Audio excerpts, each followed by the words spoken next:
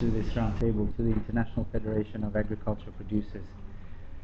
And I'd like to say, in the context of the multiple crises of energy, climate change, food, and the financial crisis, there's a need for a new approach to face new challenges. The volatility of coal prices in 2008 should be looked as a wake-up call and an early warning sign to the world of what we are likely to face. The multifaceted world crisis has shown that food security is not a local issue. It's systemic and a global crisis. The issue is not to hold views for water as a separate entity, another one for energy, and yet another one for poverty and food security. The bottom line is to think out of the water box and to think of water security in an integrated manner, which encompasses a liberty to food, energy, economic growth, and human security. Therefore, there's a need to step back and look at the water issue from a larger perspective in order to face these challenges.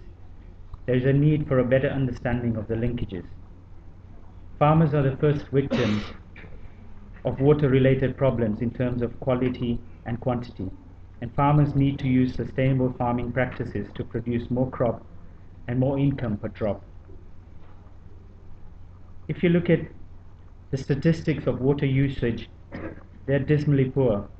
Sub-Saharan Africa uses 5% of renewable water availability for irrigation. Latin America less than 10%. North Africa about 50%. Low yields and high food prices plunge millions of farmers in rural communities into poverty and hunger.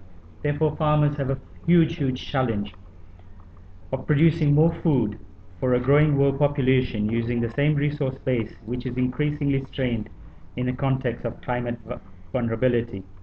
We're being called to double food production over the next 25 years to feed an additional 3 billion people by 2050. This indeed in itself is a huge challenge. I'd like to give you a few key recommendations to national governments and main policy makers in the international community. It is important for our relative and relevant international organizations not only to confine themselves to gender balance and indigenous people's rights, but also to make it a mandatory requirement to engage with local farmers' organizations as key partners into the formulation and implementation of water and agriculture-related policies and decisions. There should be a link between water management policies and agricultural policies through the creation of a special national budget line for the participation of farmers' organizations. Women in agriculture in particular need to be involved at all levels of decision making. They are mainly responsible for a major part of the food production in many developing countries. There's also a need to promote international river basin cooperation through decentralized and targeted action for each river basin, with full recognition of all uses and users and consultation of all stakeholders. This, we believe, Chairman, will reduce the tensions between competing users around the globe and help increase efficiency in the use of water resources. To economically develop poorer farmers, the management of water should go beyond technical and economic aspects. It should include social aspects such as communication, raising awareness, and participation. Farmers must become full participants in water management and decisions about the prioritization of access to water through consultative frameworks. Farmers should also become members of water associations, something which you talked about. Strengthening of water research and extension services through partnerships between the research and farming communities, using appropriate technologies that respect socio-economic and political aspects are needed. Scientists should be able to learn from farmers and the rural population and benefit from their traditional and indigenous knowledge. There's also a need for cooperation between donor agencies and industry for transfer and adaptation of best technologies that can be usable by small-scale farmers. There are several priority measures that should be promoted through water policies to help reduce undernourishment and even could be used towards our messages to the CSD in May 2009. The holistic approach to the issue of water and agriculture, a sort of multifunctionality, The solution to increase water security at national, regional and international levels should be looked at taking into account the transboundary nature of water systems using a solidarity approach.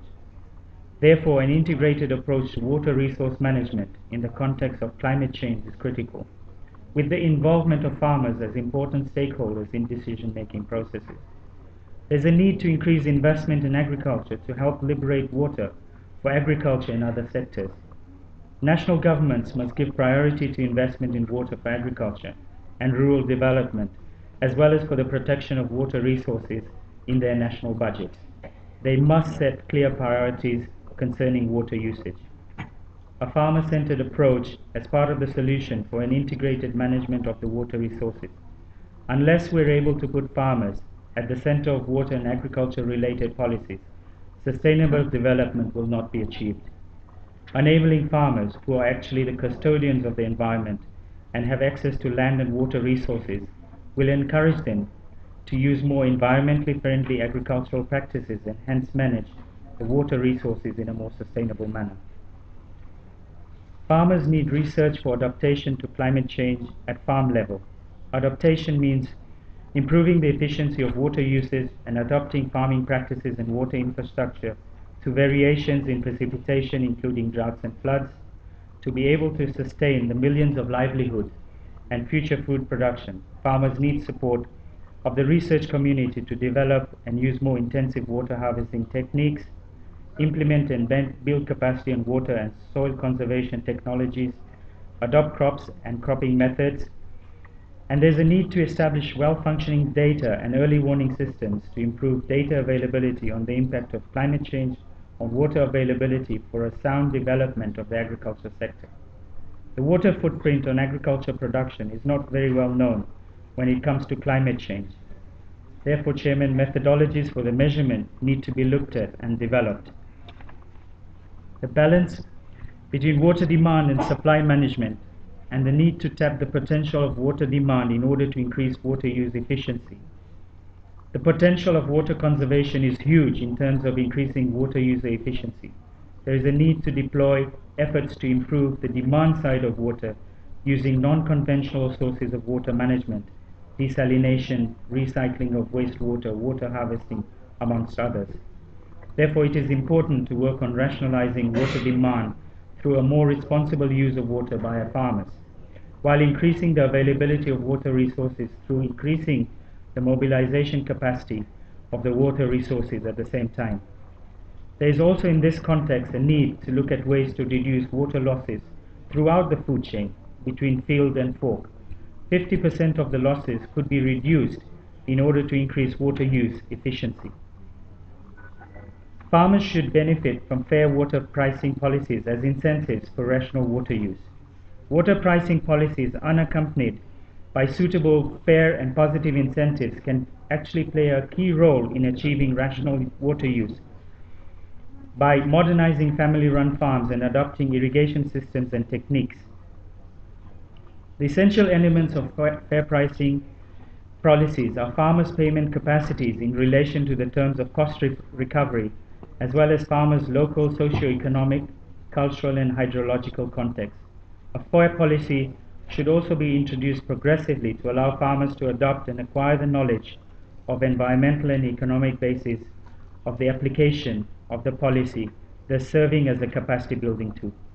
Farmers and the International Federation of Agricultural Producers of the world expect that we have the resolve to move beyond the boardroom and bureaucracy with a positive, proactive strategy in water, where the words agriculture and farmers will be considered as equal partners.